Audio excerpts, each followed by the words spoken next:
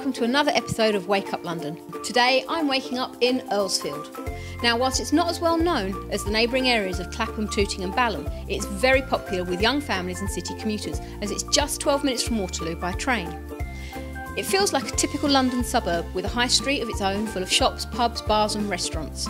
Apparently Louis de Bernier lived in Earlsfield whilst writing Captain Corelli's Mandolin, and I can imagine him sitting down by the Wandle or in one of the cafes that we're going to visit today.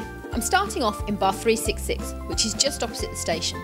Now, it's great in the evening for a cheeky cocktail, as you can see by the menu on the ceiling, but they're actually open from 8 AM with teas, coffees, breakfast, lunch and brunch. The decor is really interesting, with everything from the Encyclopaedia Britannica to the kitchen sink. I've got my first cup of tea of the day and I'm finding it really hard to resist the treats on the bar behind me. There are 10 independent cafes for me to explore in Earlsfield, so I'd better get started. I've walked along Garrett Lane to my second cafe of the day, Belle and Me. They serve a high-end artisan coffee from New Zealand, and the staff are so friendly here that today my coffee was brewed with love by Marlena.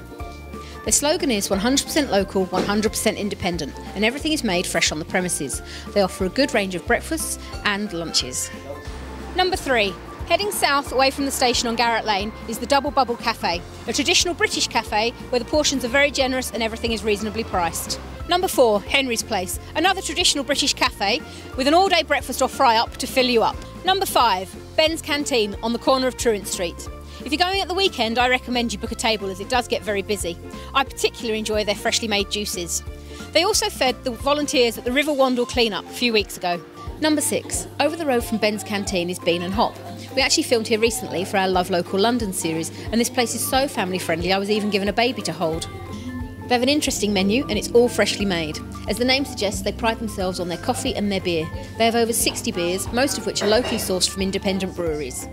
Number 7, I'm now down by Steerforth Street outside La Panella, and a traditional Italian cafe that serves pizza, pasta and a whole lot more. Number 8, Desserts Cafe, a family-run business, great for that naughty little treat, but also they do serve savoury food. Number 9, Mel's Vintage Beats, Breakfasts and Burgers. This place is light, modern and spacious, and a definite hit with the buggy brigade. Number 10, Refuel, right by the station, so great for grabbing something as you head into the city. So that's the end of my quick tour of places to wake up in Earlsfield. Obviously we can't feature everywhere in the area, but if you know a great spot to wake up in South West London, we'd love to hear from you, so please leave a comment on YouTube or contact us on Twitter.